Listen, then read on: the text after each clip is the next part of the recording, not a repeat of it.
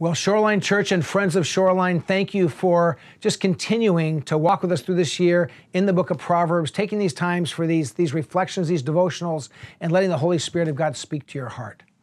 I want to look with you at the opening verses of chapter 3 of the book of Proverbs.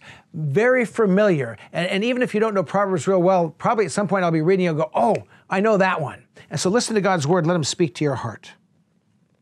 My child, do not forget my teaching, but keep my commands in your heart, for they will prolong your life many years and bring you peace and prosperity.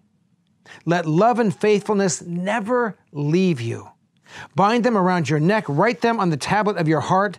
Then you will win favor and a good name in the sight of God and of man. Trust in the Lord with all your heart and lean not on your own understanding. In all your ways, submit to him, and he will make your paths straight.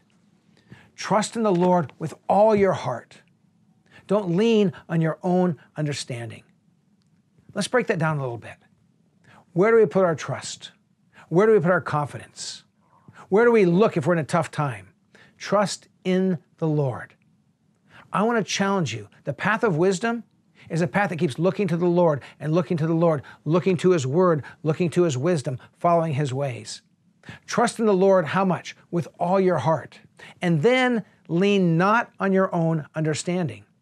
It's not just this call to trust in God, but there's kind of this warning. Be careful. I'm going to paraphrase. I'm going to put it in my own words as I read this. Be careful, Kevin. You're not that smart. Be careful, Kevin. You can't figure everything out. I've been married long enough to have learned I'm not that smart. My wife will point things out to me where I think I got things figured out. And she'll say, Kevin, do you realize that what you just did or what you said, that it was taken this way or that way? And I'm like, no, it wasn't. No, they didn't. And she'll kind of explain to me, like, oh, that's, no. And then I'll finally listen. I'll go, you're right. I mean, over my head. I missed it. But when I trust in the Lord with all my heart, look to him, lean not on my own understanding, I'm going to be on the right path. Now, let me be clear. This is not an exhortation to stupidity, to irresponsibility, and to a lack of thinking. That's not what it's talking about.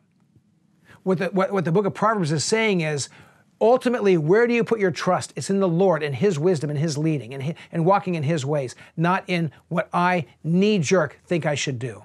My knee-jerk response oftentimes is not the best response. My thoughtful, godly response, according to Scripture, is always a better response. So trust in the Lord with all your heart.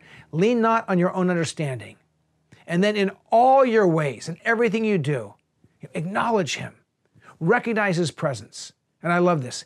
He will make your paths straight. Instead of bouncing back and forth, I'm over here, I'm not sure where I'm going, what next? And I'm kind of wandering around and just, I know where I'm going. I walk a straight path in God's ways. That's my prayer for you this year. That's my prayer for myself this year. That we would walk in the ways of the Lord on the straight path that he lays before us.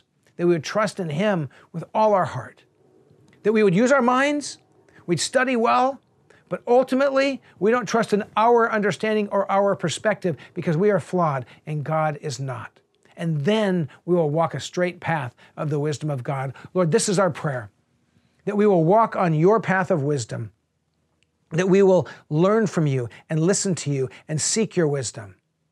Lord, we thank you that you've given us minds to think and abilities to figure things out. Let us use our minds in the way of sort of maximum fruitfulness and maximum value, glory to you, value for other people.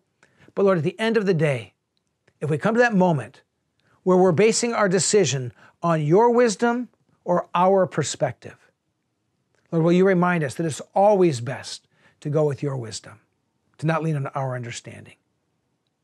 Lord, help us to walk with you this year with fresh eyes to see your wisdom, fresh hearts to receive it, and lives to walk in your ways. We pray this in Jesus' name. Amen. Hey, we've got church services at 9 and 11 in the courtyard and also in the parking lot. And so get online and register if you want to join us. And for some of you, you're kind of getting to that point as we're walking to the new year where you're saying, I'm ready to start meeting face-to-face. We're using social distancing. We're following all the protocols. We update our protocols on a weekly basis to make sure that we're keeping everyone safe. But when you're ready, come on back and join us on campus. If you feel more comfortable at home, we totally honor that. So we'll see you on campus, in the parking lot, or online this Sunday, 9 or 11 o'clock. God bless you. Have a great week.